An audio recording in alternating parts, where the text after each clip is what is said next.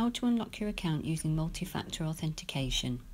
Once you have set up the Microsoft Authenticator app on your smartphone, you will be able to unlock your account without contacting the library. You will need to use an incognito or private browser for this process. Go to the Office website, www.office.com. Click the Forget this account option if it is displayed, then click Sign in. If the Forget this account option is not displayed, click Sign in. Click Can't access your account.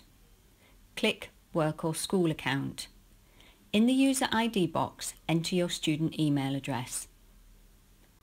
Complete the CAPTCHA. Click Next. Select I know my password but still can't sign in. Click Next.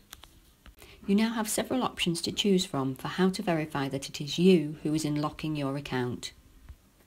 A text or call to a mobile phone, approve a notification on My Authenticator app, enter a code from My Authenticator app. Follow the instructions on screen. Make sure you have your smartphone with the Authenticator app near you, as you will need it for this process. Once you have verified it is you, you will be able to log into My Beckett.